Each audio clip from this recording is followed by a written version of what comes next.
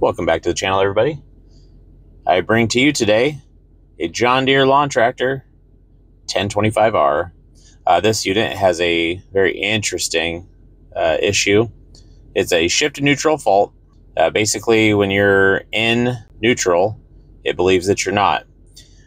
This is a common issue with this machine, and typically it's probably an easy neutral safety switch, which is down here, the bottom half of the hydrostat, front side of it, so more towards like the engine, and it's kind of heading up in this little nook above the drive shaft. Those little wires poking out there. And a customer needed a hydrostat service on this, so while I was in town, grabbed the fluid, filter, and a neutral safety switch. It's pretty cheap, only like $40 or so, so I went ahead and just grabbed it and headed out there, swapped out the switch. It didn't fix it. This right here is the plug, and this is where my troubleshooting starts. So what I'm doing here is tracing the wire back as far as I could go. It got into the main loom, so it's hard to trace. So I looked at the wiring numbers. Now the red wire is the power supply, and the yellow wire on this is post switch.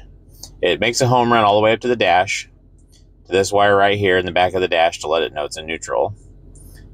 This wire right here is numbered 0514, and if you basically jump power up to that wire in the back of the dash, and when you power that wire, if it still shows shift to neutral like this on the dash, essentially the problem is nothing to do with your wiring. It is in the dash specifically. So this unit needs a new dash. But I have another issue with this too, which might have taken the dash out. The key is on, but if I wiggle the wiring just right up here in the loom, it'll bring the dash back on and off. So I do have a broken wire in there. That's fairly evident. So I could have went ahead and just found the broken wire due to the age of the machine and kind of it breaking in the main junction of the loom. I found it pertinent just to go ahead and swap out the entire harness. It's not that big a deal, maybe 4 or 5 hours, so that's what I'm about to do, and replacing the dash. If it was my own machine, I probably just would have fixed the wire, but it's for somebody, so I don't want to come back to repair wires every so often, and I'm sure that they would be irritated with it as well. That's why I decided to go ahead and replace the entire harness along with the dash at the same time. Today I'm working on John Deere. So as you can tell, I already kind of started on the project. I got the side panels removed, got the dash loosened up, and pulled off some of the panels. From here, I need to take off the floor pan, a couple of bolts down there. It bolts the floor mat and the pan in all together. It's like 10 bolts or something like that. Go ahead and get that flipped up and out of here. That's where the loom will cross from the back half of the tractor to the front half of the tractor, so that will have to come off. So a little progress here. I'm removing the fuse panel. Just before this, I got all the dash plugs undone. It's about 3 plugs. They have a little safety latch that you'll have to undo. But I went ahead and getting this loosened up. So you'll get the fuse panel out, dash off, and start unsecuring from some of the places that it's pinned into. The new harness does come with the new clamps, so you can go ahead and pull everything out. We have the dash unhooked, starter and all that stuff, everything to the front console out. We have a couple bolts here for the fuse panel. Took our little throttle cable off. You pinch this down, pull it below so you can slip the wire out. Get this out of the way, and then you can pull this harness out of the way. We need to start working on the engine side. So you've got your fuel pump to undo. You'll have a few other pieces of wiring. This is where the main loom ends and it splits. There's a standoff right here on the back of the block. You will have your starter excite wire, your alternator, battery, and then there's a little clamp hold down right here behind the exhaust. We've got probably coolant temp on the other side we'll have to take off. And then this one that goes to the battery compartment, and we'll have to make sure we take that off. And there's a hole down right there. Yeah, there's a little bit of a trick to getting the headlight harness part out. If you undo the starter and pull the power cable up through here, like this, then it gives you plenty of room to pull the connectors out in one piece through this little cavity right here. So right here, we're taking the harness and slipping it through from the engine side back into the driver compartment side. It's a little bit of a trick to get in there, but just take your time pulling it through. So from here, it's kind of your personal preference. I don't like trying to remember absolutely everything of where it goes, what plugs into what, and try to figure out how it's routed and what lays down best and if it's twisted or not. It's usually best to do big chunks and leave some of it in there, so you only have to remember so much at once. Once you get so much of that harness pulled through on that right hand side, then we'll shove it across the back of the engine to cross back over to the left hand side, and just pull the entire section through.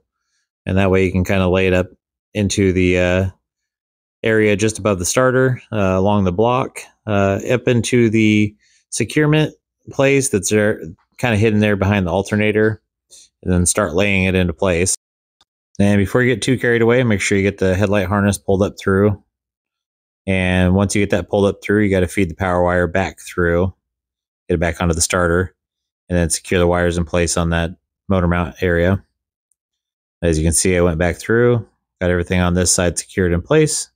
Starter, alternator, water temp. And now we move over to the other side and we'll start securing those things into place.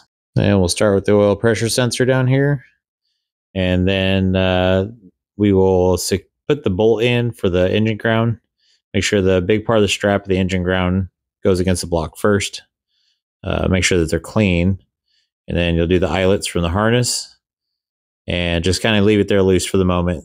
Then you'll have to plug in your fuel pump, the lock-off solenoid for the fuel, up to the injection pump, glow plug, part of the harness.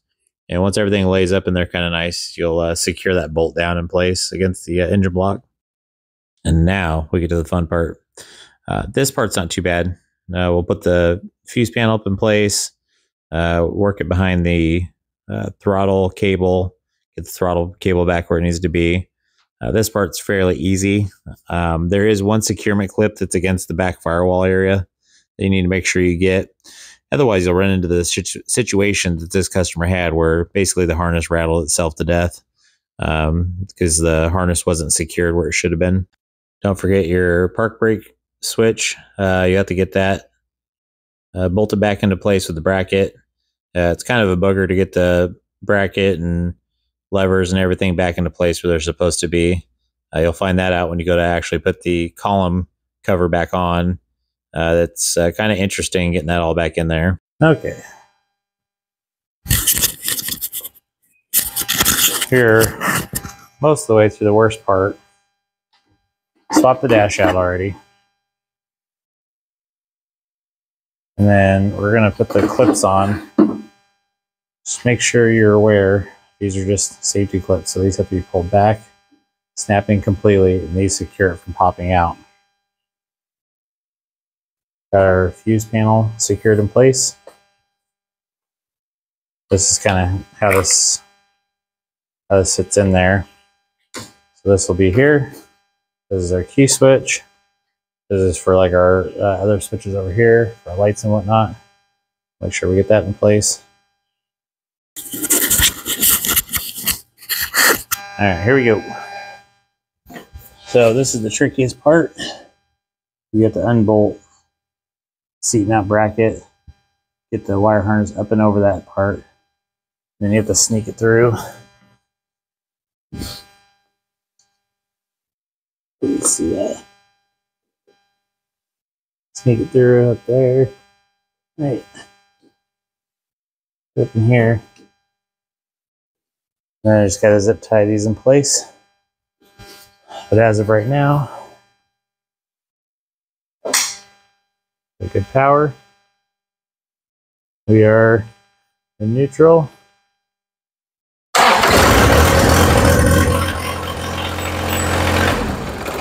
Fixed. So I just gotta put the plastics back on. As always, I appreciate you following me along for my projects. Make sure you check me out on my community page. I have an active poll out there right now. And let me know what you think of the videos.